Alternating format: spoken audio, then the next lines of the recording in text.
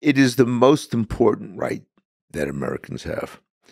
It's not a coincidence or an accident that it's named in the First Amendment to the Constitution. Without it, no democratic society can be democratic for long. And I'm an absolutist.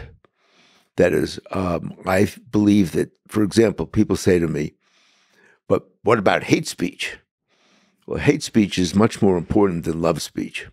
And the reason is I'm much more interested in knowing whom I should not turn my back on than I am interested in figuring out who loves me.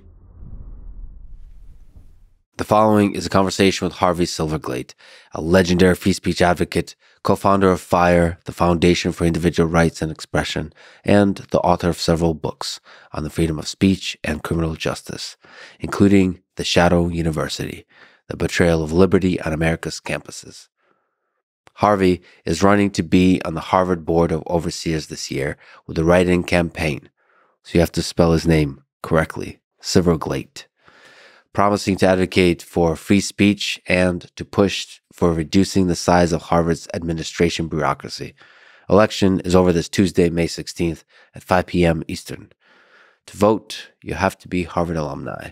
So if you happen to be one, please vote online. It's a good way to support freedom of speech on Harvard campus. Instructions how to do so are in the description. As a side note, please allow me to say that since there are several controversial conversations coming up, I tried to make sure that this podcast is a platform for free discourse where ideas are not censored but explored, and if necessary, challenged in a thoughtful and empathetic way.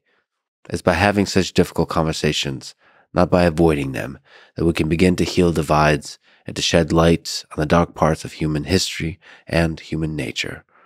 This is the Lex Fridman podcast. To support it, please check out our sponsors in the description.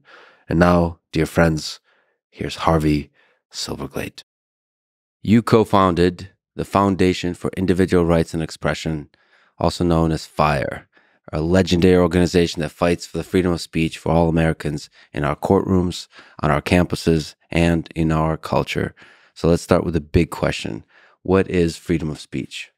First of all, the organization, when I co-founded it in 1999, was called the Foundation for Individual Rights in Education. It focused on free speech issues on college campuses in academia. And only earlier this year did we decide to expand our reach beyond the campuses, which is why the name, although the acronym FIRE remains, it's now the Foundation for Individual Rights and Expression. The E used to be education. The E used to be education. It's now expression.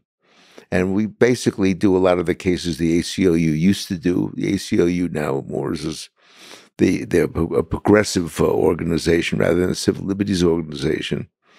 And we've taken the role of dealing with free speech in the society generally. And now this is a particularly an era prone to censorship.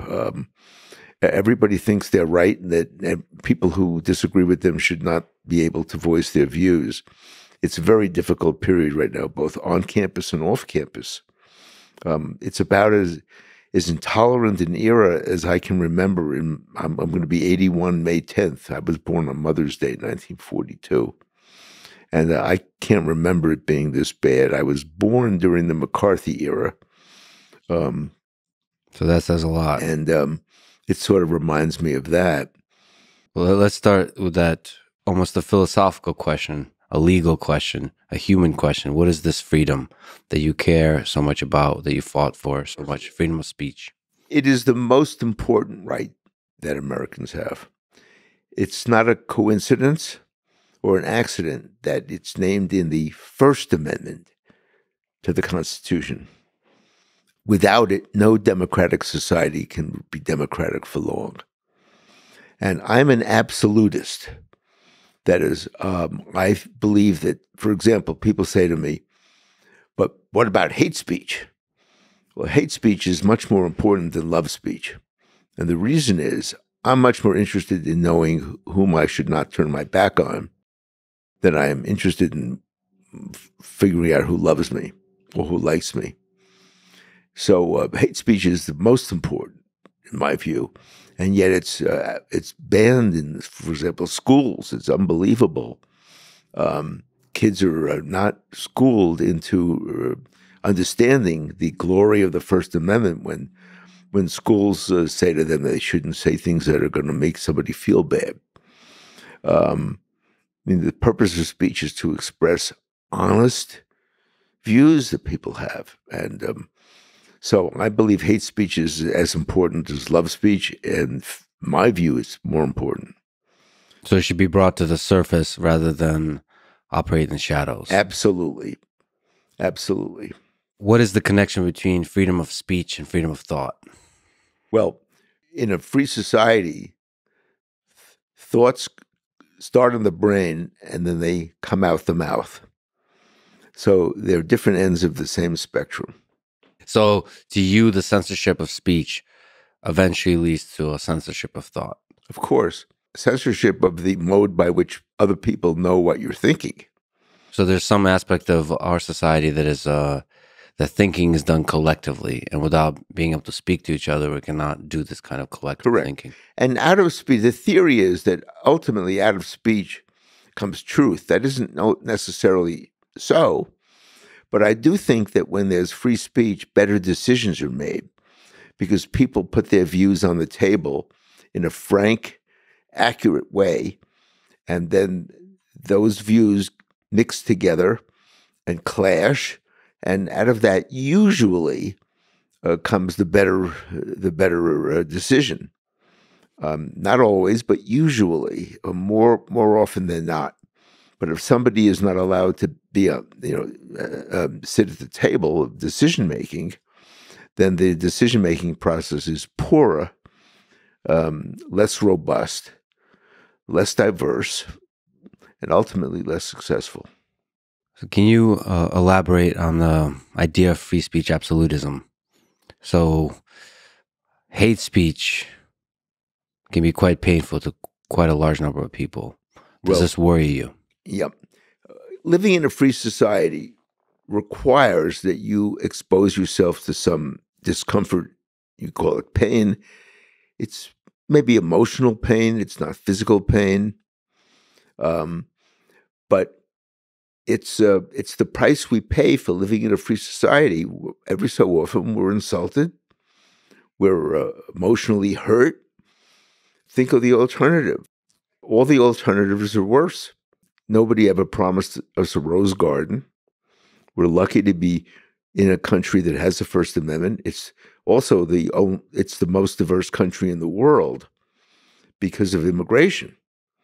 I mean, my grandparents, my father's side came over from Russia. My mother's side came over from Poland.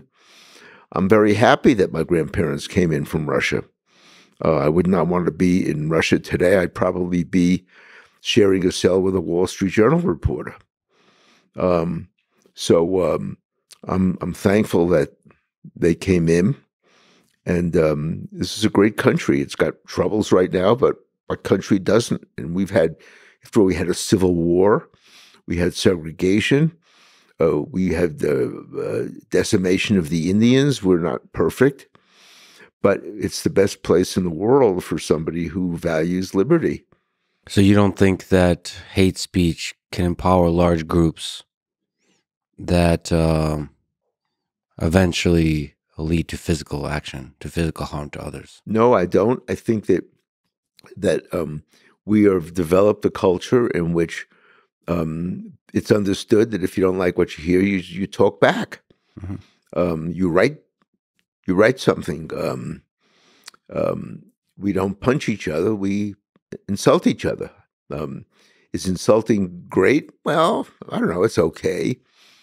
I used to, as a kid in Brooklyn, where I was born and raised in Bensonhurst, we used to say, sticks and stones can break my bones, but names can never harm me. Mm-hmm. And it's absolutely true. What was true when I was 5 is true when I'm almost 81. So I've lived a long time. I've seen it all. And I'm talking from experience as well as theory. It's what happens when you reach your 80s.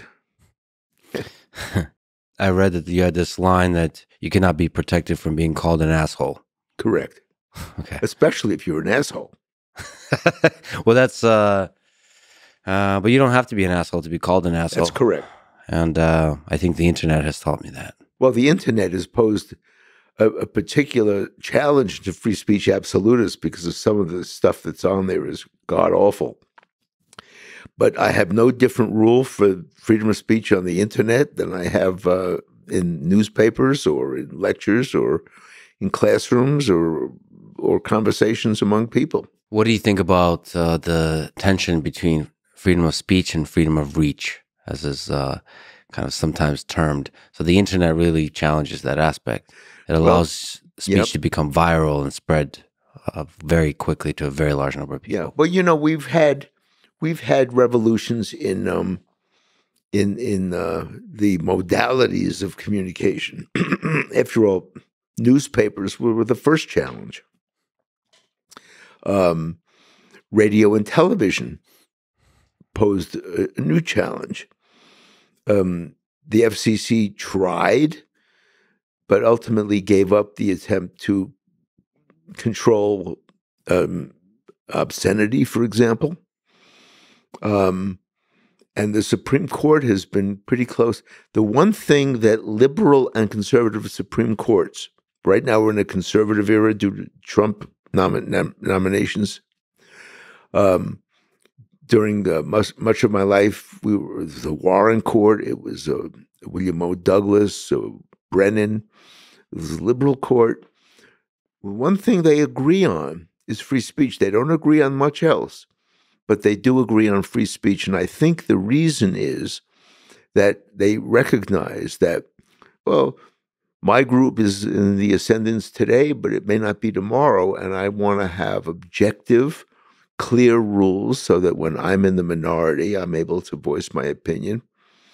And so it's one of the few things that both sides of the political spectrum agree on. The only people who don't are the people way over on the right that I call the fascists, and the people way over on the left who are the communists. But with respect to most people on the political spectrum, Republicans, Democrats, socialists, libertarians, they agree on the primacy of free speech because it protects them when protection is needed. So to you, even on the internet, free speech absolutism should rule. Yes. Nobody's going to die. Remember, death threats are not protected. Nobody's going to die. So people are going to be a little bit insulted. That's the price you pay for living in a free society. And it's a small price, in my view. Some people don't have as tough a hide as others. Well, then develop it. I don't mean to sound cruel, but you're living in a free society. Develop a tough hide. So that's the cost of living in a free society. Yep, there's a cost. The thing is, it can really hurt at scale to be cyberbullied, to be attacked for the ideas you express, or maybe ideas you didn't express, but that somebody decided to lie about you and use that to attack you. Well, first of all, there are some exceptions to the First Amendment. Libel and slander is an exception. Direct threats are an exception. If you say such and such, I will murder you, that is not lawful. If you say that somebody, if you say about somebody, oh, you beat your wife, that is not lawful if, in fact, the person knows you don't beat your wife. There are some limits. Defamation is one. Direct threats are another. So it's not absolute. The First Amendment is not absolute, but it's more absolute than it is in any other society, and it's pretty near absolute. For example, fraud. If you sell somebody a car and you say, oh, this is in great running shape, and in fact it's an old jalopy and it's not going to make it more than 10 miles, that's fraud. That's not free speech. So free speech is not absolute. There are these limits, but they're very narrow, specific categories of limits. But there's gray area here because while legally you're not allowed to defame a person, in the court of public opinion, especially with the aid of anonymity on the internet, rumors can spread at scale. Thousands, hundreds of thousands of people can make up things about you. You have to defend yourself. Using more speech. We're big. We're through freedom of speech. We're big boys and girls. You have to defend yourself. In some societies, if you say something, if you say something nasty about Putin, you'll end up in the gulag. If you say something nasty about Biden, you end up in the New York Times. Where would you rather be? Well, let's talk about the thing you've done for over 20 years, which is fight for the freedom of speech on college campuses. So why is freedom of speech important on college campuses? Well, it's important everywhere in the society, but it's most important on college campuses. Why? Because that's where we educate our young citizens.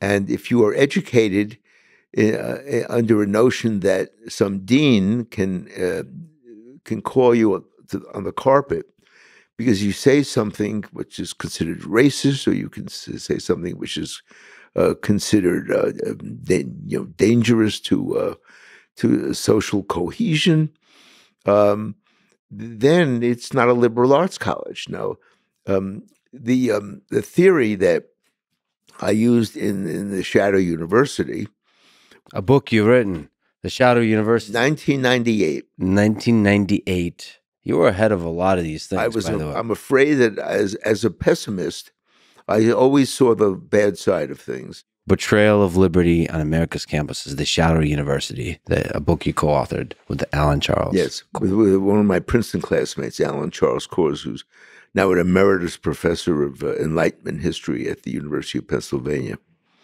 I only taught for one semester, and I can go into that later. The reason I did not continue to teach in colleges.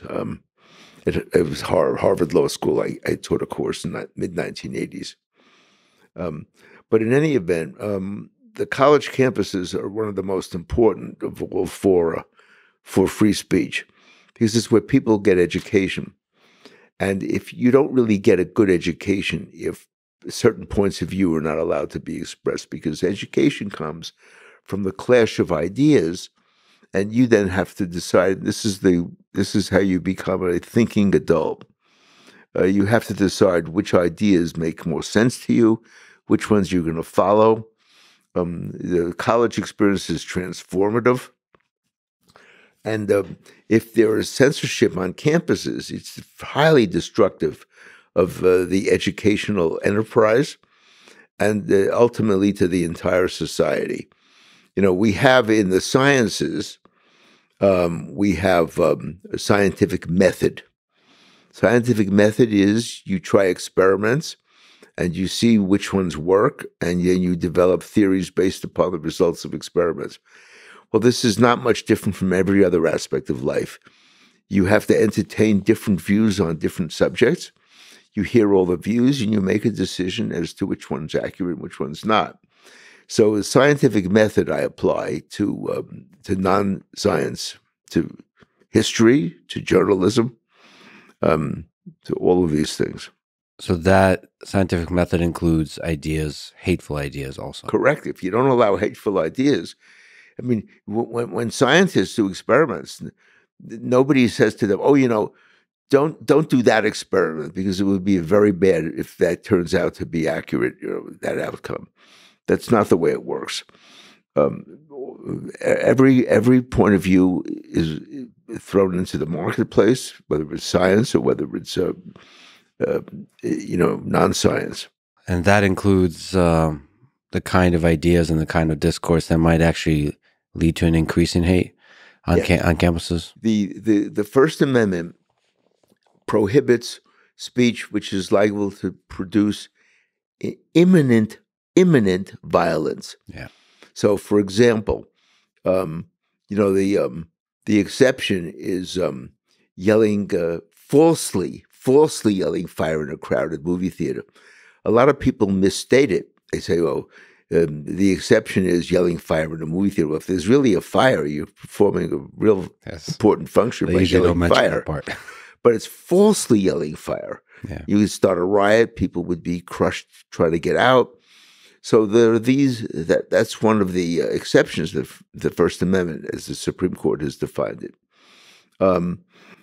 There are very few exceptions, and defamation is an exception. I'm not a fan of that exception, frankly. But if you say something about somebody that has serious implications in their life, in their ability to earn a living, if you accuse somebody of being a pedophile when it's not true, that person can sue you.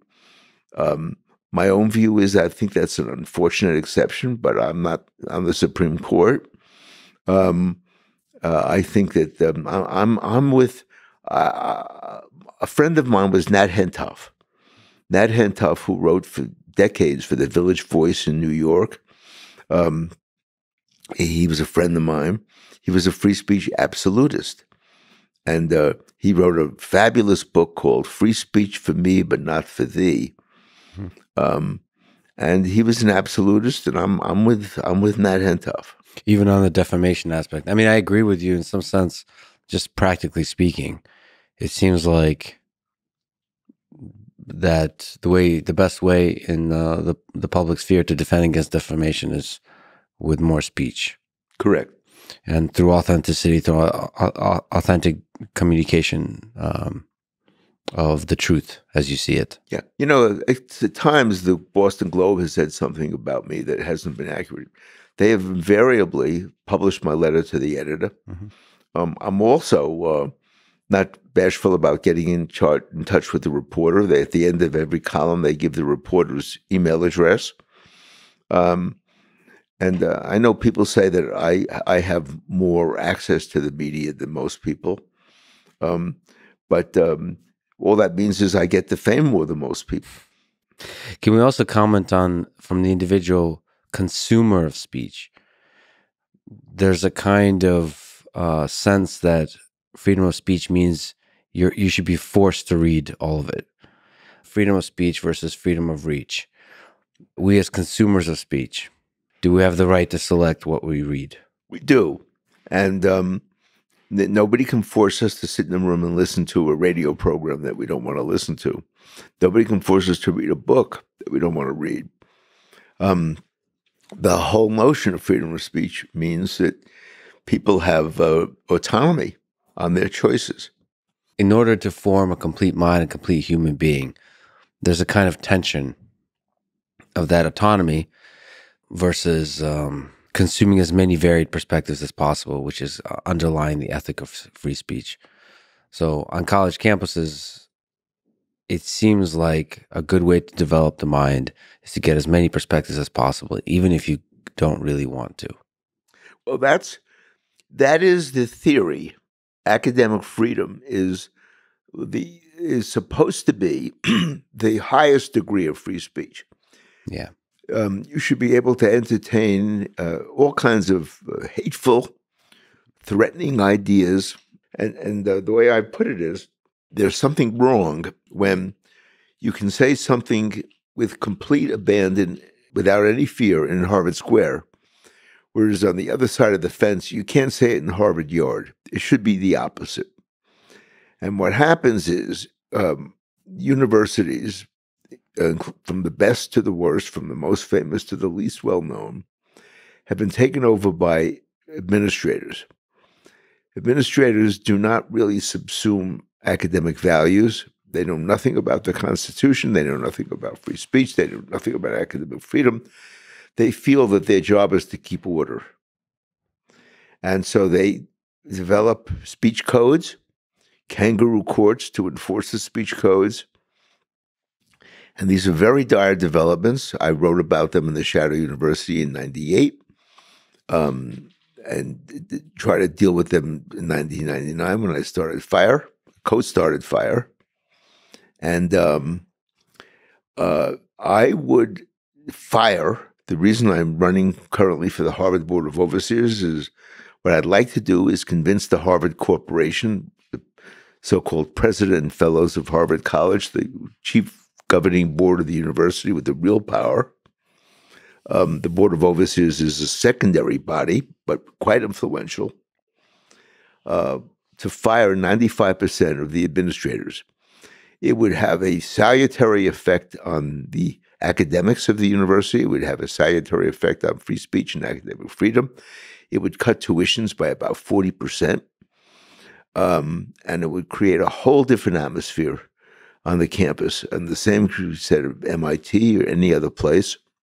I think administrators are a very bad influence on American higher education. Can you sort of elaborate the intuition why this thing that you call administrative bloat is such a bad thing for a university? Well, first of all, just in terms of the cost of maintaining, there are more administrators in American higher education than there are faculty members. Yeah. The cost is enormous. Number two, they are inimical to the teaching enterprise, and they feel that their job is to control things, to make sure there are no problems, that nobody's feelings are hurt. Being called, before a dean because you said something that insulted somebody is something that shouldn't happen in American higher education. Yet it happens because you have these administrators who think it's their job to protect people from being insulted. You insult a black student, you insult a woman. There's a disciplinary hearing. Well, there shouldn't be. Black people are accustomed to being insulted. Jews are accustomed to being insulted. Women are accustomed to being insulted. And it's very good to know who doesn't like you. It's useful. It's essential information to know who doesn't like you. If everybody is forced to say, I love you, and nobody can say, I hate you, you get a false view of what life is all about. Outside of the university. Outside the university. I mean, you do graduate eventually. And that's ultimately the mission of the university, is to prepare you, to make you into a great human being, into a great leader that can take on the problems of the world. Correct. And you don't do it by treating you like a little flower. But what role does the university have to protect students? To women, African Americans, anybody, Jews, anybody who could be victim of hate speech. They protect you from physical assault. If somebody physically assaults you, then they get punished. But they shouldn't protect you against insult, because that is a violation of academic freedom, the freedom of the insulter to insult you. And also, as I said, it's very useful to know who doesn't like you. It's useful for the so-called victim. I think it's said, I want to know who doesn't like me. It's as important to me as knowing who likes me. But do you also believe in this open space of discourse that the insulter will eventually lose? I think that's true. I think the insulter eventually will wear out his or her welcome. I do. But I like to know who the insulters are. Because it gives you a deeper understanding of human nature. Yeah. And usually, by the way, my experience has been that the insulters have generally not been as smart as the people they've insulted. Yeah. And that's probably one of the reasons they insult them, because they feel inferior. Yeah. I mean, I'm not trying to be a psychoanalyst here, but a lot of the people who are the haters are pretty low down in the intellectual scale.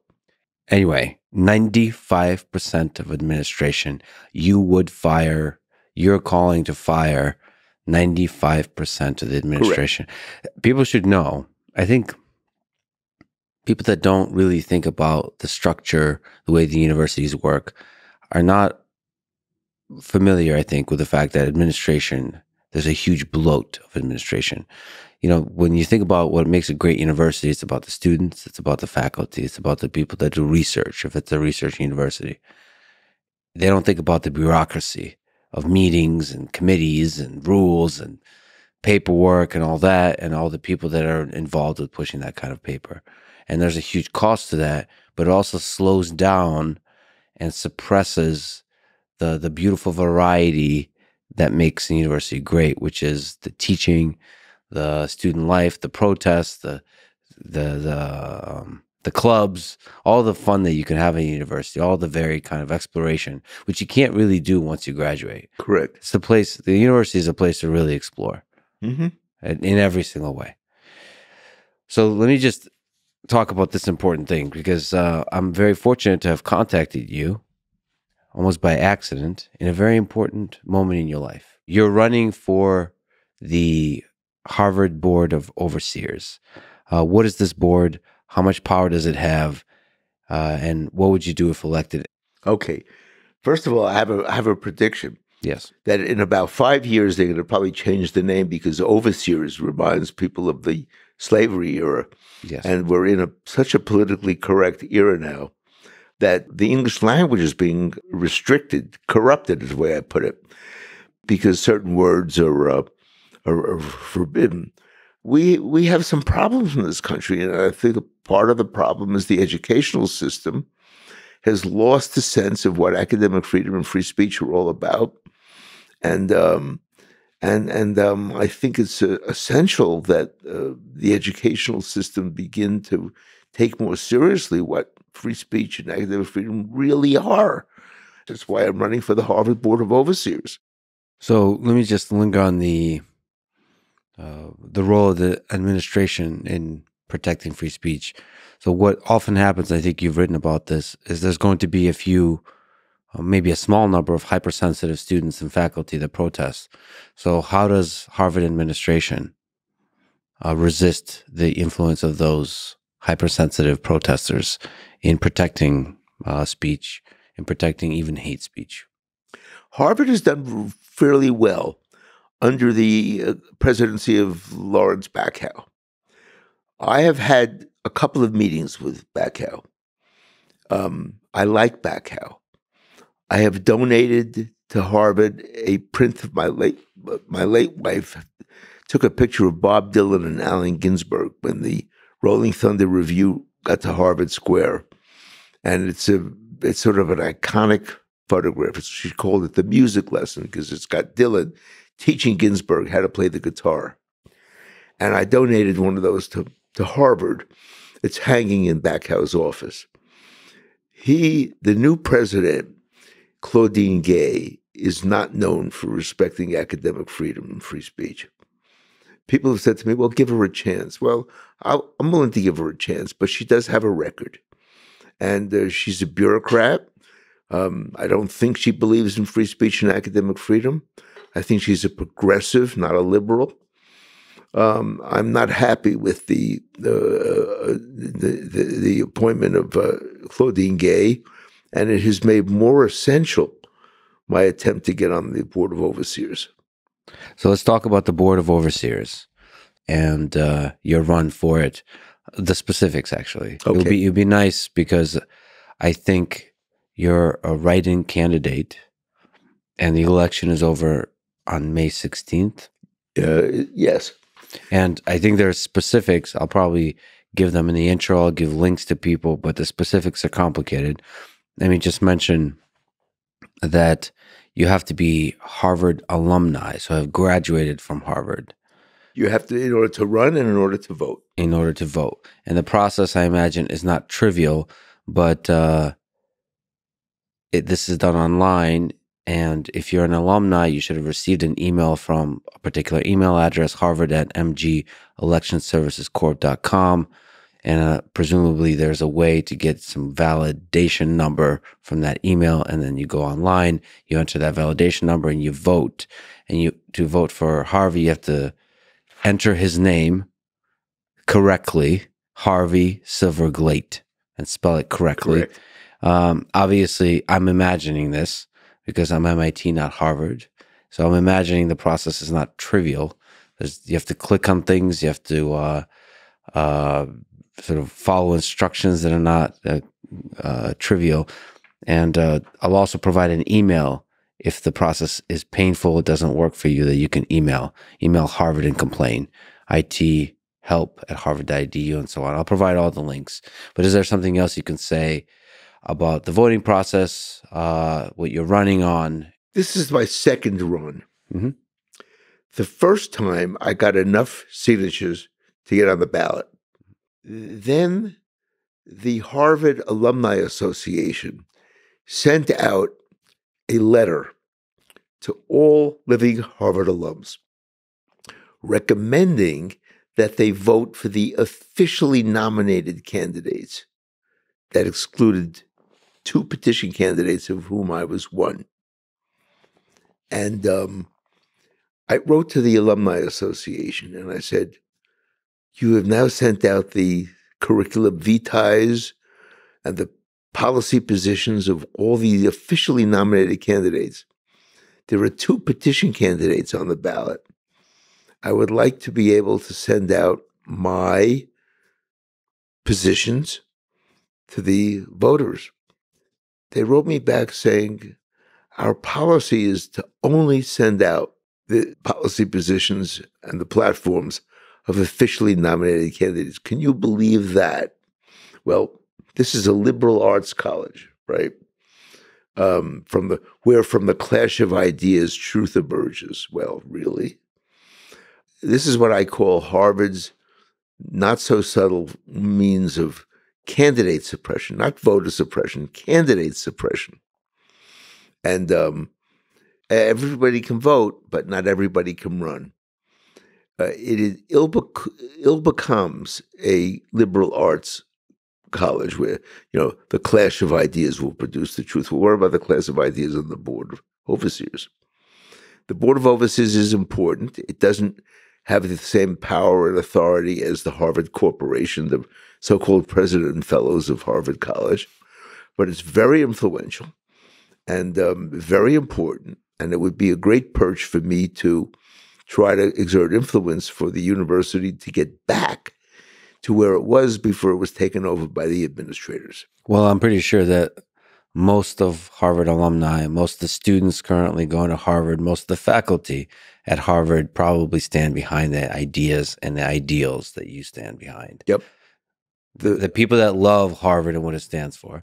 So yeah, the alumni were educated in an era when these concepts were taken more seriously. And before the administrators took over. So I do think if I get my message out, I'm going to win a seat. And if I win a seat, I will have a great perch for trying to convince the real power that be, which is the Harvard Corporation, to do the things that I'm suggesting. Get rid of 95% of the administrators, get rid of the speech codes, reduce tuition by 40%. All of these salutary benefits. Can you imagine if Harvard became the most affordable college in the United States? Well, the affordability is another aspect, but I think before that, just the freedom of expression, freedom of speech, freedom of thought at America's greatest universities, I think, is something that everybody would agree on. It would have a tremendous effect on the whole country. And is there something to say about the details of how difficult it is for alumni to vote? Well, you have experience with this? You could vote online, or you can vote by paper ballot. You could request a paper ballot. And all I could say is that the hard part is getting the message out. My name doesn't appear on the ballot because I couldn't get enough signatures. Well, Harvey Silverglate. Silverglate. When my grandparents arrived from Russia, the name in Russian was something like Silverglate. Yeah. And the immigration officer had several choices. He could have said Silvergate. Yeah. Gate is silver and gate are real English words. Yeah. He could have said Silverglade, Glade. Those are real English words. That's how my name is often misspelled, either Silvergate or Silverglade. Mm-hmm. Silverglate is a nonsense syllable. And why the immigration officer chose to transliterate Silverglate as Silverglate, I'll never understand. And it is the cause of endless mistakes in my name. Well, the fundamental absurdity of life, yes, is also the source of its beauty. Yes.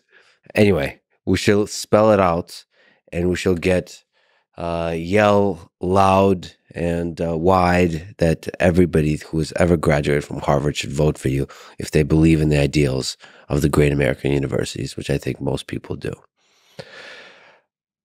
Let me also ask about diversity, inclusion, and equity programs. You've had a few harsh words to say about those. The idea of diversity, I think, is a beautiful ideal. You've said that Harvard's idea of diversity is for everyone to look different and think alike. Correct. Can you elaborate? And be comfortable. And be comfortable. Yeah. First of all, it is impossible, if liberal arts education is taken seriously, it's impossible for students to feel comfortable. Why? Because one of the roles of college is to challenge all the beliefs that they grew up with, which mostly are the beliefs inculcated by parents and by elementary school teachers. And the idea is to be able to challenge those thoughts, those ideas. And if you don't have free speech and academic freedom, those views get reified. They do not get challenged. So it violates the fundamental role of higher educational institutions to have any restrictions at all. That's number one. Number two, as I think I said earlier, if students are not allowed to be frank with one another, they don't really learn about one another. I've given a lot of lectures in which I have said, and I think students now understand it, I'm much more interested in hearing from the people who hate me than the people who love me. I'm much more interested in knowing who disagrees with me than people who agree with me. That's how I learn, and that's how they learn. The clash of ideas, which is the theory behind the First Amendment. That truth will somehow emerge, or if not truth, at least a better truth, a truer truth, a more useful truth, if ideas are allowed to clash. Especially in the structure of a university where, at least I would say, there's some set of rules, some set of civility. I think I would rather read Mein Kampf to understand people that hate. There is also a quality to disagreement that we should strive for. And I think a university is a place where when disagreement and even hate is allowed, it's done in a high effort way. Somebody asked me once about what books I would want to have as required reading in literature courses. And I listed Mein Kampf. And they were horrified. And I said, well, it's one of the most important books of the 20th century. Yeah. I mean, 6 million Jews died, an enormous number of other people died because one guy wrote a book called Mein Kampf and took it seriously. It's one of the most important books ever written. How can an educated person not have at least breezed through Mein Kampf? And it's not a great read, though. It's not a great read. He was not a great writer, but you do get a sense for the sociopath that was Adolf Hitler. Yes, because he really acted on the words that he wrote. Yeah. And it was there. And if people took that work seriously, correct, they would have understood. It's one of the most important books of the 20th century. And it's politically incorrect to read it. It's crazy. But can you speak to the efforts to increase diversity in universities, which I think is embodied in this DIE effort of diversity, inclusion, and equity programs? Where do they go right? Where do they go wrong? Okay, let me tell you, first of all, this may surprise a lot of people. I am opposed to affirmative action. And I think that what it does is it labels people by their race, by their religion, and by their national origin. Precisely what we don't want people to do is be pigeonholed in those categories. The reason that affirmative action has become the way that universities decide on who gets admitted is because historically, people in what's called marginalized groups, blacks, gays, Hispanics have been discriminated against in the admissions process. Now, what I have suggested is that instead of affirmative action, and by the way, here's a prediction. The Supreme Court is going to abolish affirmative action. There's a case pending, a Harvard case. There are two cases joined together, one of a public university and one of a private university. The private university is Harvard. I predict that the Supreme Court will vote 6-3 to abolish affirmative action. It is, on its face, it is a violation of equal protection of the law. Some groups are favored because of race or ethnicity. It is a classic violation of equal protection clause. When affirmative action was approved, the deciding vote was Justice Sandra Day O'Connor. She wrote a very famous opinion in which she said, I hesitate to vote to affirm the notion of affirmative action because it's such an obvious violation of equal protection. But we have an urgent problem in the society. We are not educating our members of racial and ethnic minorities, and we have to try to get them into our colleges. So I think it should be approved for 25 years, and it should in 25 years it should have performed its role. Well, it hasn't, and the 25 years is coming up. I think it's 3 or 4 years left. The Supreme Court is going to abolish it. You can take my word for that, because it's such an obvious violation of equal protection. Why did affirmative action come into play? Because the secondary and elementary schools are so bad. Public secondary and elementary schools are so bad. Why are they so bad? Partly because of the control that the teachers union has. Randy Weingarten runs the public school system in the United States.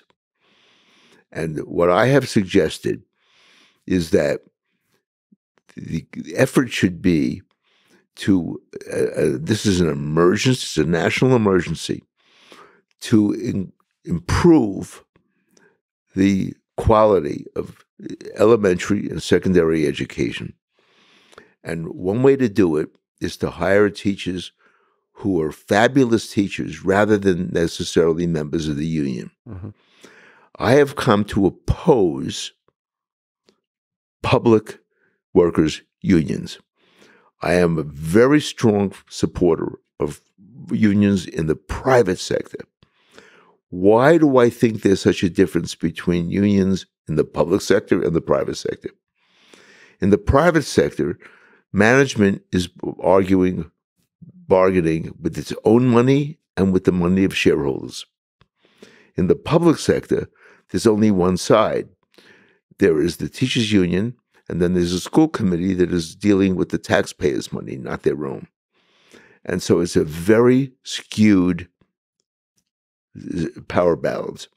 So as supportive as I am of private sector unions, I am in opposition of public sector unions. They're very destructive. And I think without the teachers' union, teachers who are really skilled will be able to get jobs. They would not have to worry about the seniority of teachers who long since have given up really creative teaching. And we have to improve the public educational system. I had, my late wife and I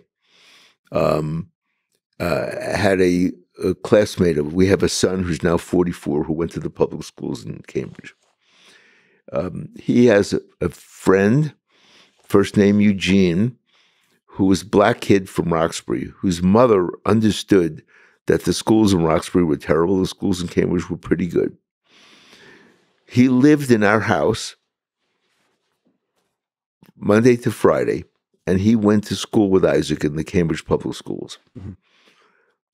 Elsa and I would show up to school committee meetings when there was bargaining between the teachers union and the school committee.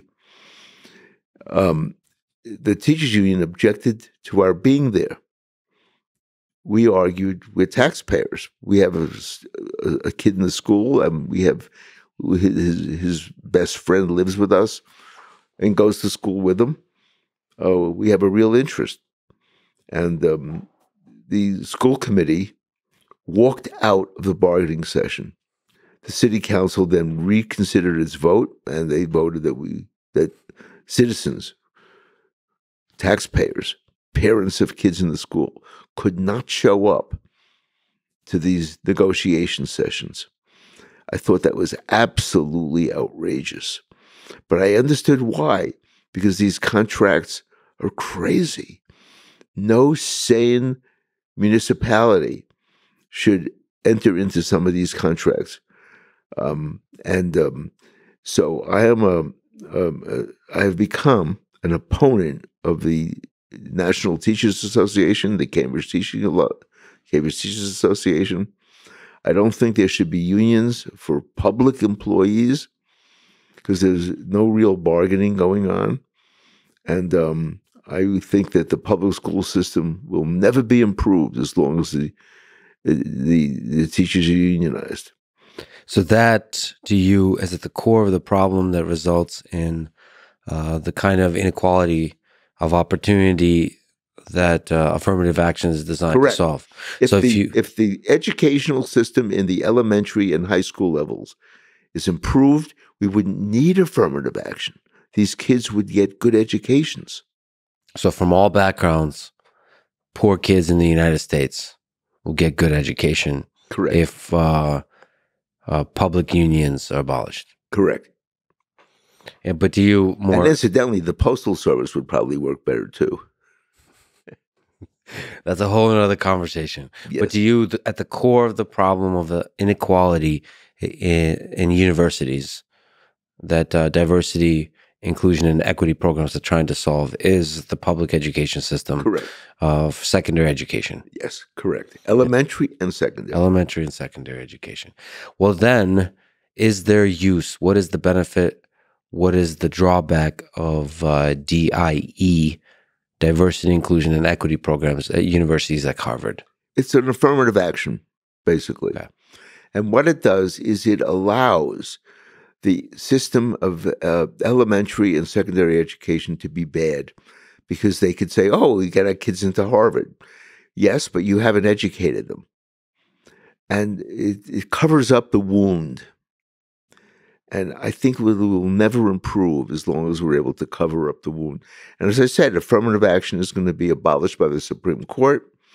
It's a clear violation of equal protection. It's what Sandra Day O'Connor understood but ignored intentionally, but as an experiment. I believe it's going to be abolished, and that's going to force the elementary and high schools to get serious. Do you see the same issues that you discussed now at Harvard, at MIT? We're here in Boston, so I have to talk about the great universities here in Boston. You've written about MIT. It's a university I love. I'm a research scientist there. Do you see the same kind of issues there? Yes, I do. Do you remember, can you explain the case of Dorian Abbott lecture that was canceled at MIT? Yeah, well, this is not the only, it's not the only incident. There have been incidents all around the country of academics, professors who have views that don't comport with as the great Lillian Hellman, another friend of my late wife, said she said she refused to cut her garments in order to fit the fashions of the day. Dorian Abbott didn't cut his suit to fit the fashions of the day, his intellectual suit. And so he was, this has happened at Princeton, this has happened at Harvard, this has happened at MIT. The great universities in the country have decided that the clash of ideas is not such a good idea because some people's feelings will be hurt. Well, there was quite a revolt against it. Fire sounded the alarm. And then in the end, the universities were, I believe Abbott was invited to come back. I think he turned them down. He shouldn't have turned him down, but he did. Um, and when the light is cast upon these situations, the universities back down because they're so embarrassed. Yeah. And the newspapers, because newspapers depend on the First Amendment in order to exist, newspapers tend to give pretty good publicity to these cases of censorship. So they grill the universities. Yes. So they really emphasize, they catalyze the embarrassment. Yes. So is that one of the ways, is that the best way to fight all of this? Yes. Sunshine is the best disinfectant. You've written about MIT's connection to Jeffrey Epstein. Yes. He was well connected at MIT and at Harvard. What lessons do you draw about human nature, about universities, about all of this from this saga? Let me say this. I believe that universities, if somebody was to, for example, donate to a university and donates on the requirement that the building be named after them, if the university is taking donations and the person is funding a building and wants the building named after him, the building should be named after him, her, or them. Harvard is facing this now with the Sackler building because the Sacklers have become now a persona non grata because of their role in producing the opioids that caused the huge, scandalous opioid addiction. There are people who want to have removed the name the Sackler from the Sackler Art Museum at Harvard. Larry Bacow, the president of Harvard, to his credit, has refused to do that. If it reminds people that the money was earned through selling opioids, that's good. That's good that people understand that that's where the Sacklers got their money. They should be reminded. In my undergraduate alma mater, Princeton, there's a movement to remove the name Woodrow Wilson, because Wilson was president of Princeton before he became governor of New Jersey, before he became president of the United States. How he got to be governor of New Jersey was he was so insufferable that the trustees of Princeton got him the nomination to run for governor of New Jersey. They had said, we got to get this guy out of here. Not because he was anti-Black and anti-Semitic, because the trustees were as well, but because he just was insufferable. He drove the faculty crazy, and they got him out. So Princeton was thinking of changing the name. I wrote a letter to President Eisgruber at Princeton saying, this is part of the university's history. You don't want to you want to rewrite history falsely? Woodrow Wilson was the president of this institution. He was one of your predecessors. He never answered me either. I think these people, they know they have no answer. The reason I didn't get a response from President Eisgruber is the same as the reason I didn't get a response from the headmaster of Milton Academy. They understand that what they're doing is violative of the fundamental precepts of academic institutions. Yeah. They're ashamed. They feel they have no choice because they feel that they would be criticized for racism, homophobia, blah, blah, blah, blah, blah, blah. Criticized by how many people? Well, they feel that they would be criticized by students and parents and donors. I disagree with that. I actually think there are more people out there that agree with me than agree with them. Yeah, by a large margin. By a large margin in what I call the real world, which is the world outside the campus. But academics are afraid they'd be criticized. They're incredibly thin-skinned. When I say academics, I mean academic administrators. They're very thin-skinned, politically correct, holier than thou. As I said, I would fire 95% of them, and I would be more careful in who I elected to lead these institutions. So I said Pauline Gay is probably going to be a disaster at Harvard. So it takes guts, it takes courage to be in the administration when the task of protecting the freedom of speech is there. Yeah. And also, which in part requires you to admit and to uphold the mistakes you have done in the past. Correct. Not to hide them. Correct. And that to you, I mean, Jeffrey Epstein for Harvard and for MIT is a very recent mistake. Well, there's a debate whether it's a mistake. They took money from him. Yes. Okay. Is it a mistake to take money from bad people? Do you have to do a morals test of a potential donor? I don't think so. It's complicated because if there are no conditions attached to it, I think it's emotionally complicated. I don't think that it is rationally complicated. It's emotionally complicated. It's particularly complicated if they want naming rights. Yes. You know, the Jeffrey Epstein biological laboratory, that would be a problem for most universities. I don't think that naming rights have to be given to somebody that you don't think is worthy of having their name. I think the university has the right to say, no, we'll take your money, but we will not name the building after you. I think they have a right to do that. There's some degree in which you whitewash the name, though.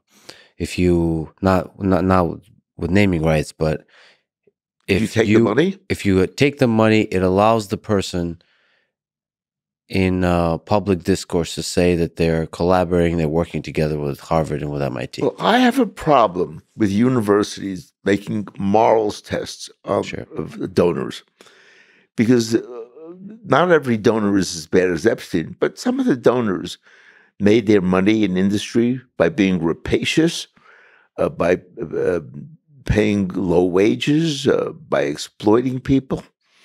You can make the case that accepting money from the Department of Defense, from DARPA, from the United States organizations that contributed to waging war and killing hundreds of thousands of civilians over the past few decades. Correct. Folks like the tenured professor Noam Chomsky will make the case that that is far more evil than accepting money from Jeffrey Epstein. Yes. Still, Jeffrey Epstein is a known pedophile. Yes. So that's why I say I would not give him naming rights. I think the university has the autonomy to not give naming rights, but I think that giving morals tests to donors is a Pandora's box. What do you think about the aftermath of the Jeffrey Epstein saga? It feels like I'm not familiar with Harvard's response, but MIT's response seemed to fire a few scapegoats, and it didn't seem like a genuine response to the evils that human beings are capable of, sort of like rising to the surface, the description in a fully transparent way of all the interactions that happened with Jeffrey Epstein and what that means. What that means about the role of money in universities, what that means about just human beings in power. Money is essential to run a university. Yeah. One of the reasons it's essential is because the university is artificially requires huge amounts of money, and that's partly because of the administrative army that they support. And they would be less dependent on the Jeffrey Epsteins of the world if they didn't have so it's sort of all part of the same circle. So but there's a tension here. You're saying we shouldn't be putting a morals test on money, but actually, if you expand the amount of money needed to run the university, you're going to make less and less, more and more unethical decisions. Correct. In terms of accepting money. And as I said, I am flexible enough to say that I don't think I would name a building after somebody who is truly evil. I think the university has the right to limit the naming rights for a donor. If I was an absolutist, I would not even say that, but I'm not an absolutist.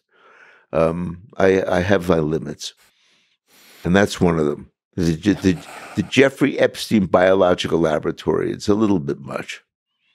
It feels like there should be moral requirements on who to accept money from.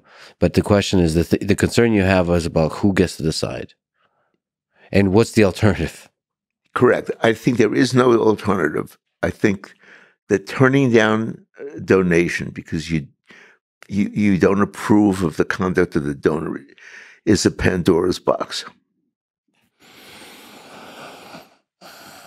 But I'm just sickened by the fact that an evil human being was allowed to walk in the halls of a university I love.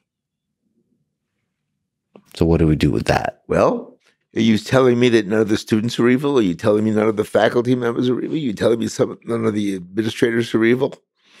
But that doesn't. Sure. So scapegoating, saying that Jeffrey Epstein is evil can help us forget, can aid us in forgetting that there is other evil in the world, and some of it might be roaming still the halls of MIT and Harvard. Hey, listen, I won't tell you the name, but I represented somebody in the MIT administration a few years ago who was charged with sexual improprieties against students. Yeah. And as a lawyer, I represented that person. People say to me, "How could you represent some of the people I represent are bad people?" Say, "How can you represent them?" I said, "Well, if I was a cardiologist and this person had a heart attack on the street and I didn't deliver CPR, I would have my license taken away. I'm a lawyer. The only difference between my obligation and the doctor's obligation is the Constitution gives people the right to assistance of counsel. The Constitution says nothing about the assistance of cardiologists. I have a very high duty to represent unpopular people." Well, I think I apply the same test to the college donors. The university should not have a morals test. Whose money to take? I do draw a line about naming rights of buildings. And as I say, that's an inconsistency with my absolutism. But emotionally, I just can't deal with having, as I said, the Jeffrey Epstein Biological Laboratory. Well, for me, emotionally, there's nothing that sickens me more in the university than the abuse of power. Right. And there's an awful lot of people who abuse power at the university. And especially when it comes to abuse power over students. Correct. So sexual harassment, so in the realm of sexual abuse of power, and all kinds of other. Well, it is a crime to use one's power position in order to take sexual advantage of a student. It's a crime. Yeah. This is not a close question. Yeah, but there's a legal crime and there's a deeply ethical crime, and there's an emotional response that I have. You are a good lawyer and perhaps a good man to want to defend some folks who are evil in this world. I don't think I have that emotional fortitude. Well, then you shouldn't be a criminal defense lawyer or a cardiologist. I think you're right. I'm still deeply sickened by Jeffrey Epstein and the faculty, the administration that still might be in these great American universities that are abusing their power in small ways and big ways. But that's human nature. You get a little bit of power and you're a bad man or a bad woman and you take advantage of it. Yep. We see that in the smallest of ways and in the biggest of ways. In institutions and regimes all across the world. Ah, boy, Harvey, it's a complicated situation. Well, it's a complicated world, and it's complicated to be a human being, and this is nothing new. And we should talk about it without restriction. All right, just to linger on liberal arts. In 2014, and probably still today, you wrote that liberals are killing the liberal arts. Yes. So can you explain? Yes, I'm a political liberal. Mm-hmm. The problem with the political left is that it has divided between what's called progressives and liberals. Liberals are people of the left who believe in the First Amendment, an absolute First Amendment, and in due process of law. And the problem with what progressives now, in the pursuit of equality, what they view as equality, they're willing to bend those rules. And this movement actually started in Brandeis. It's the critical race theory. It started, Herbert Marcuse was a professor at Brandeis, and he came up with his theory. The theory was this. This is right out of Orwell. In order to create true equality in a society where you have some downtrodden and some who are the Übermenschen, in order to create real equality, you have to reduce the rights of the upper classes and artificially increase the rights of the lower classes. And that will produce, out of unequal treatment, true equality will be attained. This is nonsense. The idea of discrimination producing true equality is nonsense. My view is, as I've said earlier in our discussion, that the way to increase the opportunities for the lower classes is to give them real educations. And until we do that, it's not going to happen. And in order to do that, we have to overcome the problem of the teachers' unions at the elementary and secondary school levels. Until we're willing to do that honestly and improve those schools, we're going to have a problem of a large number of uneducated people who need a boost because we haven't given them proper educations. What do you think about some of the more controversial faculty in the world? So an example, somebody I've spoken with many times on mic and offline is Jordan Peterson. I'm not sure if you're familiar with his work. Yes. But he is an outspoken critic of, or proponent of free speech on campus, and he's been attacked quite a bit. He's a controversial figure. What's the role of the university to protect the Jordan Petersons of the world? I think a university has an absolute, not relative, not watered down, absolute obligation to protect the academic freedom of even the most controversial faculty members. You can imagine on a university campus, you have more people who are outliers than you do in the general population. That's the hope, at least. Hopefully, yeah. And those outliers have to be protected. They can't be pressured. They can't be fired. They can't be disabled from spewing their views, whether they're considered racist, whether they're considered to be, promote an idea of human society that's considered obnoxious. It doesn't matter if you can't have freedom of thought on the college campuses. Where can you? Then we're lost as a society. We're lost, and as an educational institution. Educational institutions no longer will educate, they will indoctrinate. That we have to avoid at all costs. And we should also remember that the outlier might also be the only bearer of truth. So in Nazi Germany, speaking against the fascist regime, in communist Soviet Union, speaking against communism, they might hold the key to solving the ailments of that society. Well, absolutely. And some of the most important discoveries in science, for example, yes, were mocked at the beginning. I mean, think of poor Charlie Darwin. Charlie, I see he is on nickname levels with you. Well, because we're talking about these big topics of sexism, racism, and hate. We should not forget about the smaller topics, which might even have the much bigger impact, which is what you're speaking to, which is outlier ideas in science. So basically welcoming controversial ideas in science. And by controversial, I mean just stuff that most of the community doesn't agree on. It doesn't actually harm anyone at all. But even then, there's always pressure. One of the things I'm really concerned about is how little power young faculty have. That there's a kind of hierarchy, seniority, that universities have, empowered by the administration, where young faculty that come in, they're kind of pre-tenure.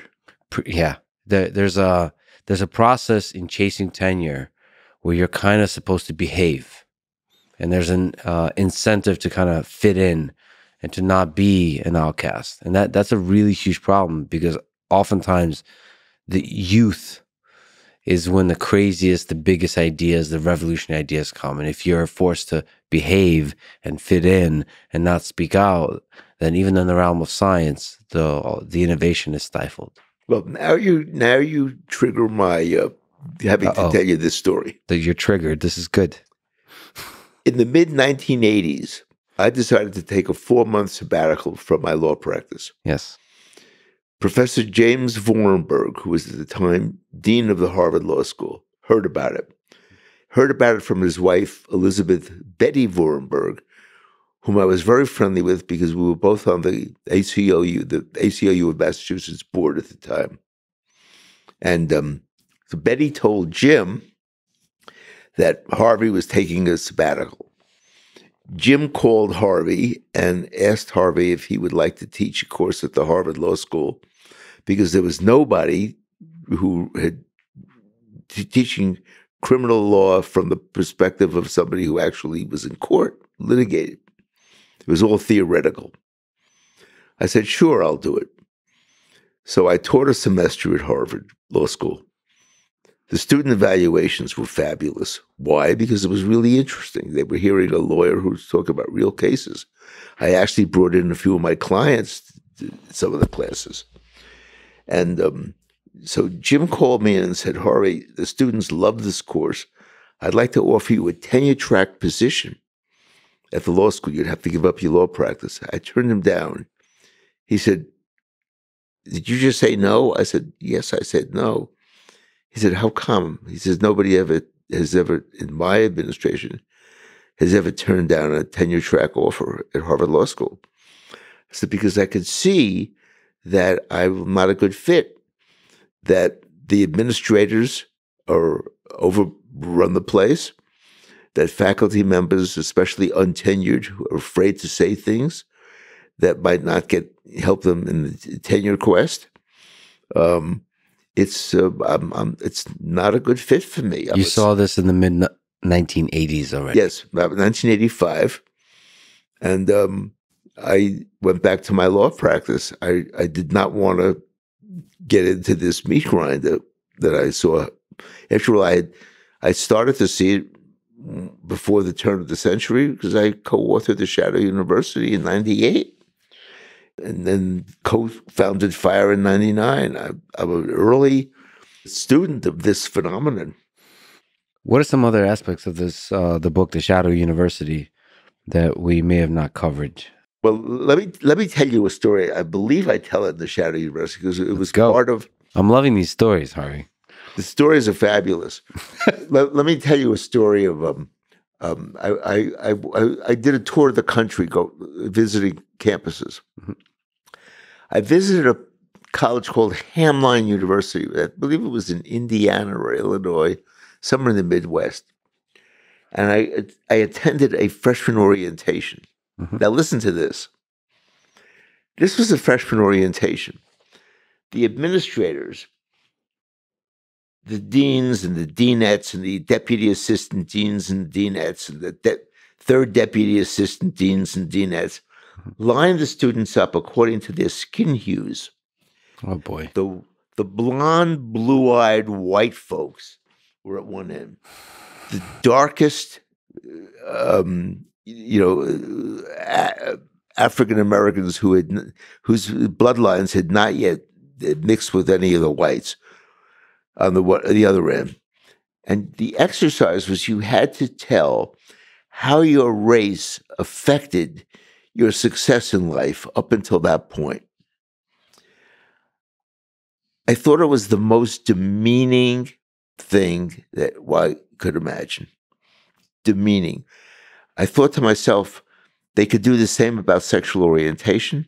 They could do the same about religion. They could do the same about national origin. It would be demeaning no matter what. Yeah.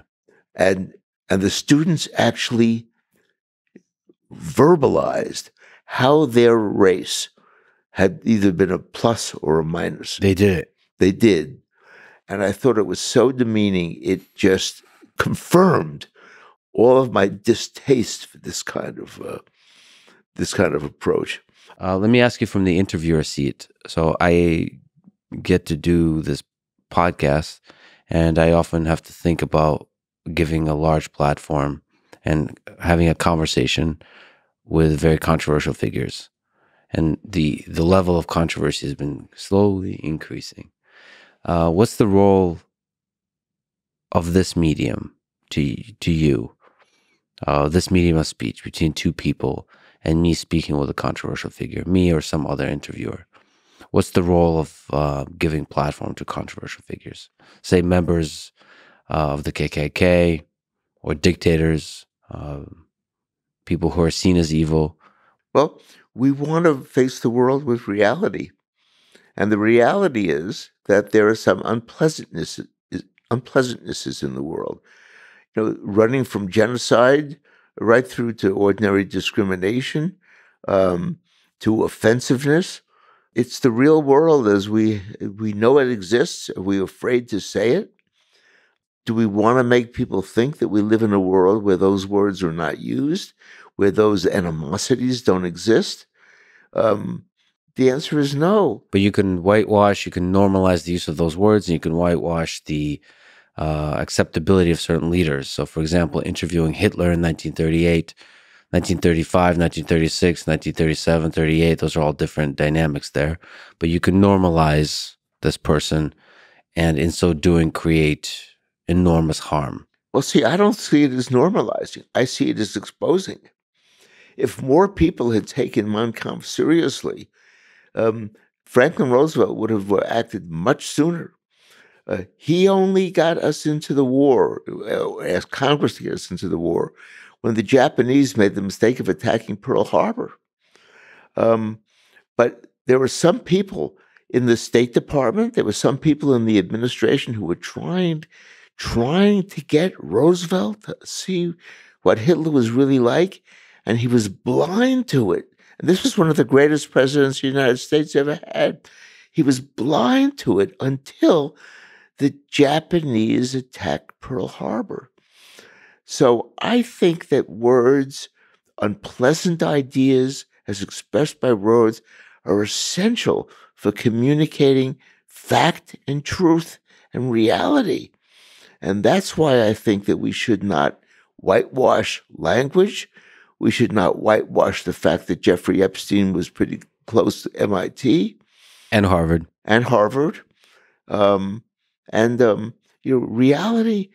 Reality actually means something. Yeah, but from the role of the interviewer, that's something I have to think a lot about. Whether interviewing Hitler, you said exposing. I think it's hard to know what Hitler's like in a room, but it's also hard to know. I've never met Jeffrey Epstein. It's hard to know what Jeffrey Epstein is like in a room. But I imagine to some degree they're charismatic figures. So exposing them in the interview setting is not an easy task. Well, interviewing is not an easy job. Yeah. It's not a good idea to have an interview with be an idiot. I know exactly what you're saying, and I know why you're looking at me directly as you say it. I appreciate that, Harvey. All right. Let me ask about your friend, your colleague, Alan Dershowitz. And I'll also ask about your review of his most recent book. But before then, it'd be interesting to ask what you think of him as a human being, as a lawyer. He's quite an interesting case. He's represented some of the most controversial figures in history. Including Jeffrey Epstein. Mike Tyson, Julian Assange, Jim Baker, and Jeffrey Epstein, and even Donald Trump. So he's an interesting figure. What do you think about that? Klaus von Bülow. What do you think? What do you think about him as a human being, as a lawyer, what he represents in terms of values and ideals?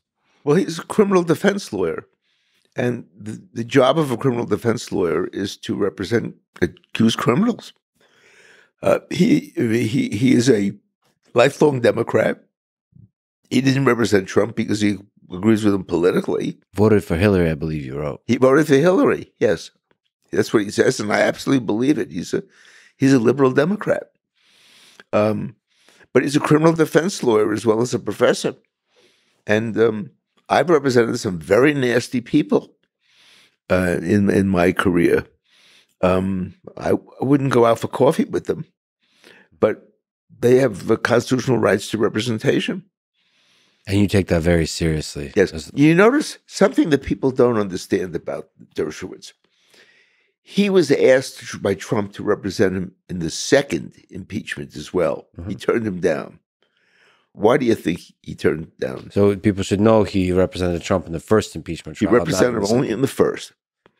And he was successful. And when Trump was impeached the second time, he asked Allen to represent him.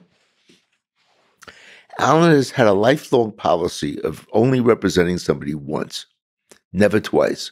Why? Because he never wanted to be House counsel to the mafia. And so he early on had this position. He only represents somebody once. The mafia wants a lawyer who's an in-house counsel who represents them in all their cases. So that's the reason. And Allen never publicly explained it. I know it's a fact because I've known him from the day that we met at Harvard Law School, 1964. He was a first-year professor. I was a first-year student. We both had Brooklyn accents, and we hit it off. We've been close friends ever since. So there's some kind of unethical line that's crossed when you continuously represent a client. Yeah, he thought it was not so much an ethical line. You have a right to represent mafia people, but he didn't want to be House counsel. He didn't want to be, have them ask him for advice in advance of what they were doing. Yeah. He was willing to represent somebody once, no matter how awful. I mean, Klaus von Bülow was accused of killing his wife. These are pretty nasty people. But he didn't want to be House counsel to any of them. So you wrote a review of Alan Dershowitz's new book on Donald Trump. The title of that book is Get Trump, The Threat to Civil Liberties, Due Process, and Our Constitutional Rule of Law. Can you summarize this book and your review of it? Yes. By the way, I co-authored it with my research assistant who's sitting right here. Emily. Yes. I thought that the book was another example of the fact that everybody is entitled to a defense, and that Allen's being involved with Trump was purely professional. It was not political. It was not philosophical. And I thought that the fact that he was being criticized, he was being shunned because of his connection to Trump, I found very interesting that this is a guy who represented such, I call them distasteful figures, as Klaus von Bülow, as Mike Tyson, as O.J. Simpson, as Sheldon Siegel. And when he was considered to be a skillful lawyer, made his reputation. And then he represents Donald Trump, who, to my knowledge, never killed anybody. And he's suddenly shunned. I thought the hypocrisy of it, the political preening, was very distasteful to me. And it was not only because he was my friend. If he wasn't my friend, I think I'd have the same view. The holier-than-thou nonsense, the hypocrisy of it. They wouldn't talk to him in Martha's Vineyard now. Alan and I are different. I'm not so sensitive. Someone doesn't want to talk to me, no problem at all. But Alan is, considering how controversial his life has been, is somewhat sensitive. He's somewhat sensitive, and I'm telling Alan, Alan, don't let it get to you. Hey, I can relate. I can definitely relate. Taking on some controversial conversations, still wear my heart on my sleeve. It hurts. All of it hurts. Yep. But maybe the pain makes you a better student of human nature. Yep. Maybe that's the case for him. Nevertheless, the book makes a complicated and I think an interesting point. He opens the book with, now that Donald Trump has announced his candidacy for re-election as president, the unremitting efforts by his political opponents to, quote, get him, to stop him from running at any cost will only increase.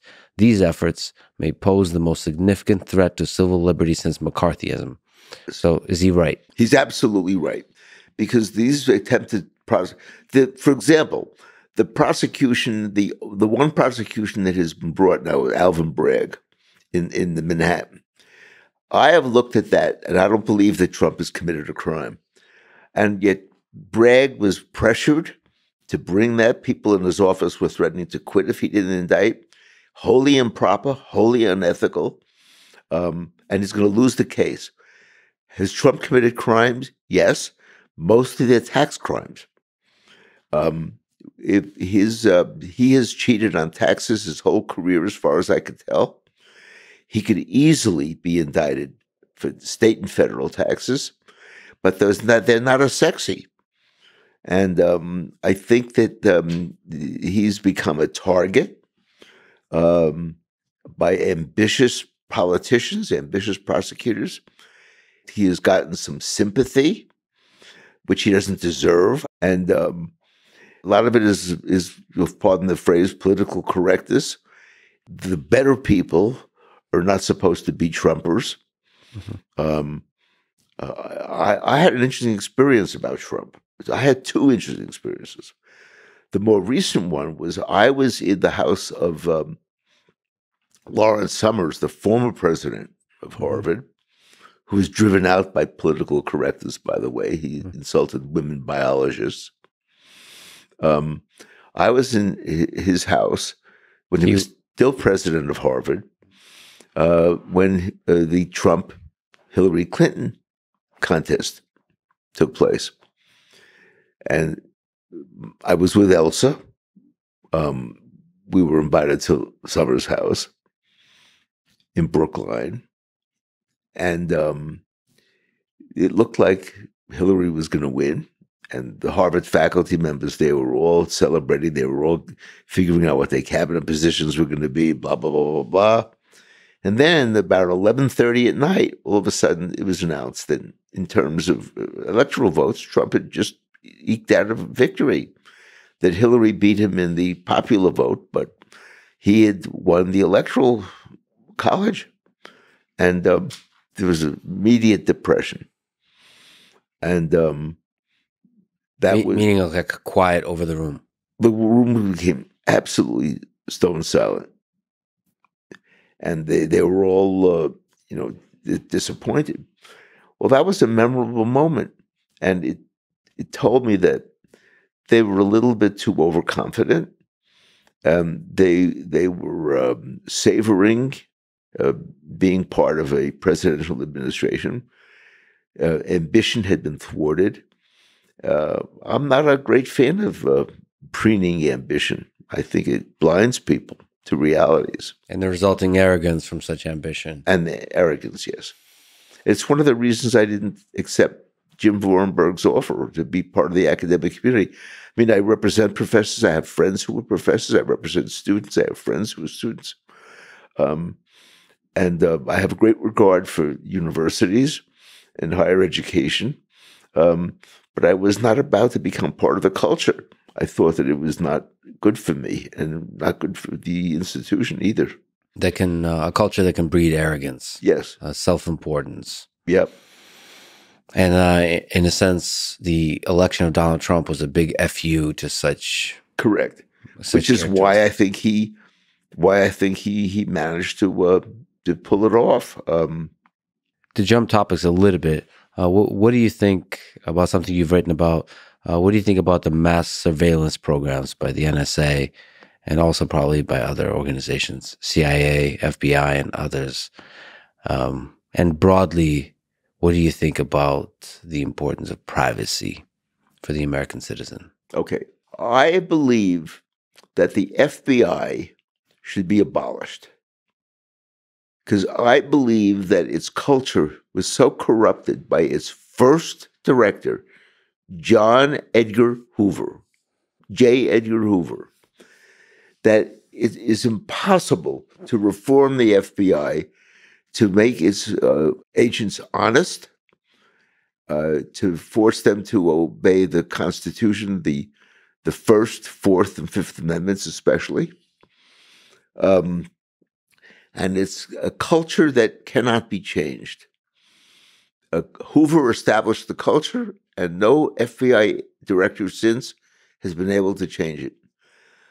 If you go online, I did on YouTube a video for the ACLU of Massachusetts. It was when I was on the board. It was probably when I was president of the board. I was president of the board for 2 years. I was on the board for 20 years. And I did a video about advising people to never, ever, ever talk to an FBI agent when they come knocking on your door. Can you briefly explain the intuition? Yes. Why not to talk to an FBI agent? They have a system. When they come in to interview you, 2 agents show up, never one.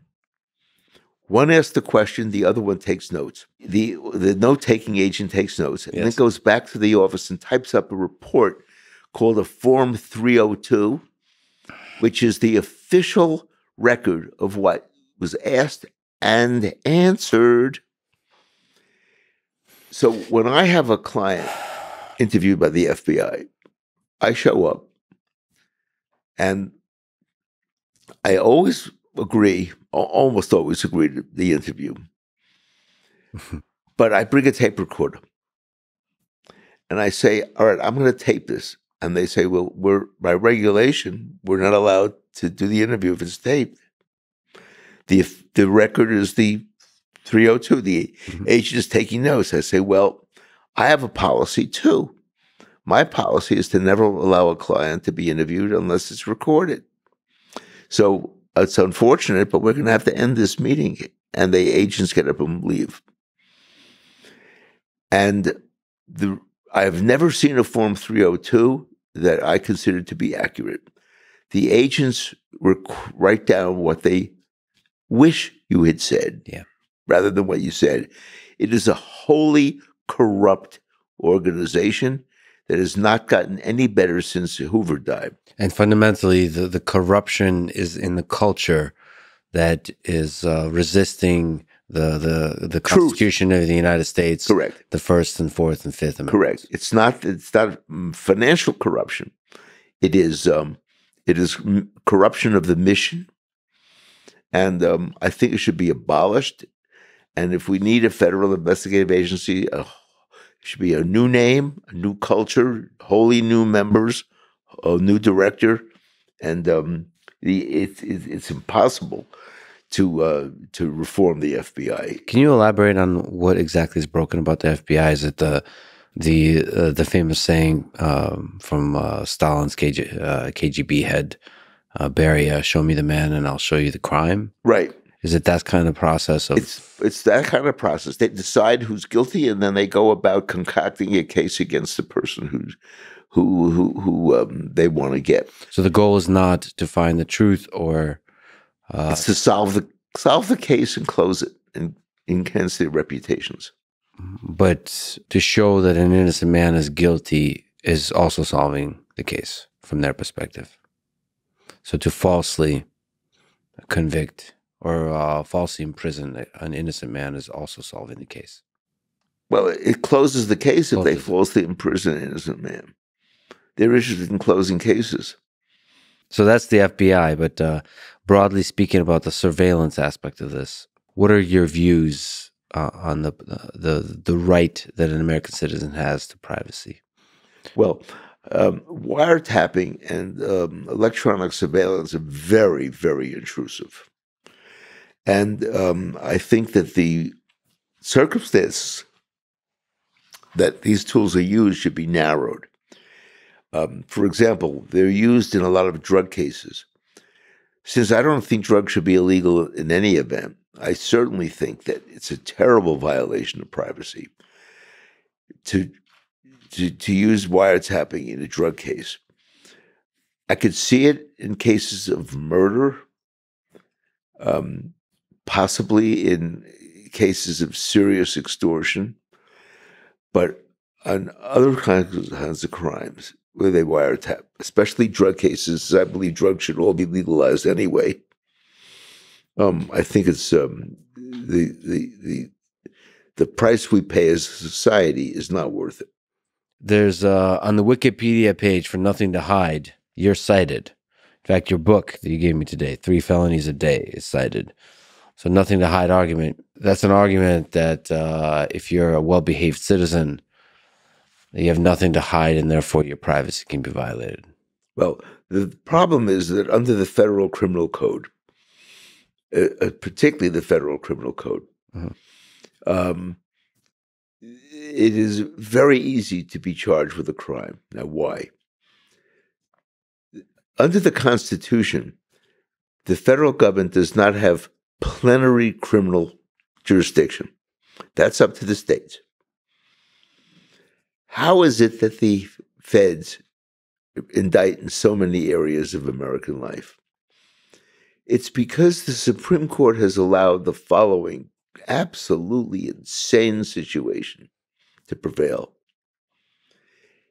Anything can be made a federal crime if, in the course of the commission of the crime, the means of interstate communication or travel are used. That means that if you commit a crime, which ordinarily would be a state crime, and you use the telephone or you send a letter, it suddenly becomes federal. That means that the limitation that the founding fathers who wrote the Constitution intended to keep the feds out of daily life and to give that jurisdiction to the states has been completely thwarted. Because I can't think of a case where somebody doesn't use a telephone in the course of planning, discussing something that's arguably criminal. And so this limited authority of the federal government to bring charges in criminal cases is illusory. The feds can indict a ham sandwich. So basically, everybody's guilty, and if the feds want to bring you in, they can. They Correct. Can find a way, and that allows them to terrorize people who are dissidents. Yeah. What is broken? What works about the American criminal justice system from your perspective? From the jury system. The jury system. Yes. You like the jury system. Everyday citizens representing 12 ordinary people have to agree unanimously in order to convict. What do you think about the highest court in the land, the Supreme Court? What works and what is broken about the Supreme Court as an institution? What are its strengths and weaknesses? Well, the Supreme Court is unfortunately fairly political, and the current Supreme Court is overruling precedents, it's really improper. I mean, precedents should not be overruled so easily. It's about to overrule the affirmative action. Now, I'm opposed to affirmative action. I think I made that clear earlier in our discussion. But still, it's a precedent, and it should be given some respect. But in order to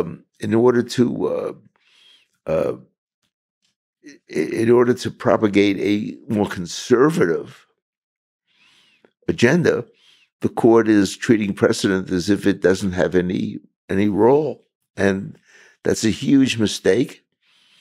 Some of the congressmen on the Democratic side are looking to enlarge the court in order to basically do what Franklin Roosevelt was not able to do, and that is change the court's philosophy. But I think that's very short-sighted, because this is a long game. This is a republic we have here, and anyone who tries to, for example, enlarge the court from 9 to 12 in order to get more liberals on the court, then some other administration will try to enlarge it from 12 to 15 to get more liberals on the court. You have a constant fiddling with a very important institution. So the law should have more lasting power than the bickering, the political bickering of the day. Correct. Let me ask you, you've lived one heck of a life, and fought a lot of battles, and you continue to do so with the Harvard Board of Overseers. So first of all, thank you for that. But we're all human, we're all mortal. Do you ponder your death? Do you ponder your mortality? Are you afraid of it? Well, let me say this. My father died at 48. He died because he smoked. He died at 48 because he smoked 4 packs of Camels a day. He got a massive heart attack at 43. He continued to smoke despite that. He died at 48. So I did not expect to live this long because I thought it was genetic. It turns out it was cigarettes. So here I am. I'm going to be 81 on May 10th. I was born on May 10th, 1942, which was Mother's Day, coincidentally. And I realize I'm not going to live forever. I also take pride in the fact that I have demonstrated that a lawyer does not have to go with a law firm in order to manage to make it. You can make your own, write your own, what's the word? Write your own ticket. I've done that. I agree that I've had an elite education. I went to Princeton and Harvard Law School. But I don't think you have to necessarily go to elite institutions in order to really make it. You need to work hard. But you shouldn't put yourself in a place where you're not going to feel comfortable and, what's the word, empowered. Like I refuse to take Vorenberg's invitation for a tenure track position at Harvard Law School.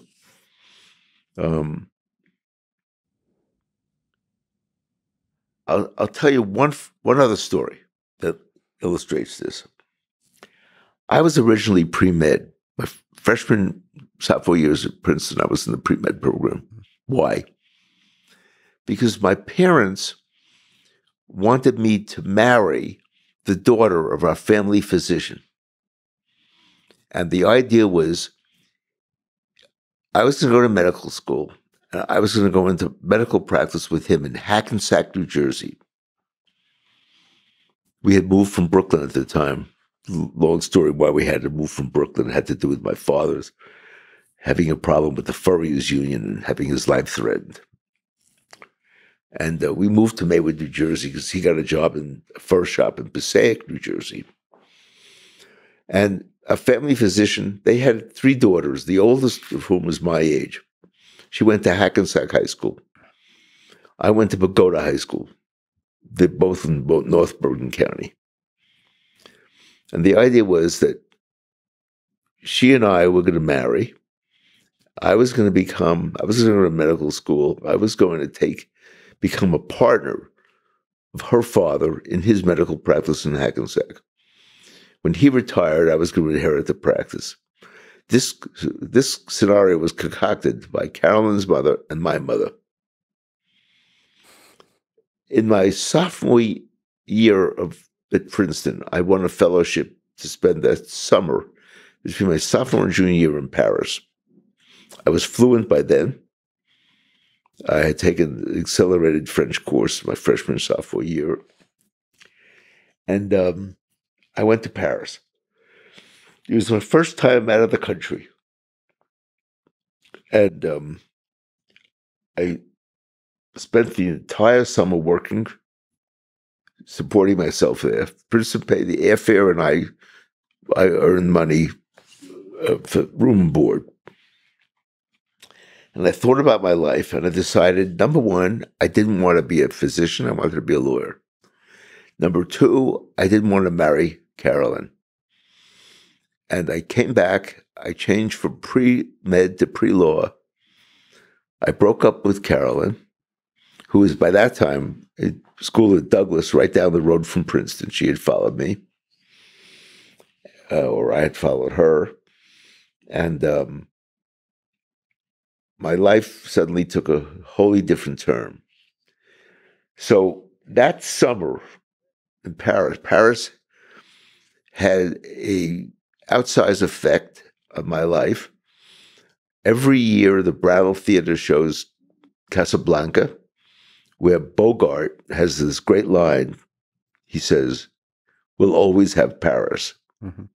And I think to myself, I always used to say to Elsa, we used to see Casablanca every Valentine's Day because it was such an important movie to me, because Paris was transformative in my life. And we went to Paris every year. During my vacation, we went to Paris. That was where she took some great pictures. visor, because he's this high and this high. They were hanging up in the house. And so I, and even after Elsa's death, I've seen Casablanca twice now. She died in 2020. And I always think we'll always have Paris. We'll always have Paris. Well, Harvey, like I said, I hope you're very successful in your run for the Harvard Board of Overseers. I think what you stand for in the realm of freedom of speech is, I think, the thing that makes these universities great institutions in American culture. And I'll do everything I can to help you succeed. And I just am really grateful for all the work you've done. And I'm grateful that you would talk with me today. This is amazing. Thank you. Thanks for listening to this conversation with Harvey Silverglate. To support this podcast, please check out our sponsors in the description. And now, let me leave you with some words from Harry S. Truman. Once the government is committed to the principle of silencing the voice of the opposition, it is only one way to go, and that is down the path of increasingly repressive measures, until it becomes the source of terror to all its citizens and creates a country where everyone lives in fear. Thank you for listening, and hope to see you next time.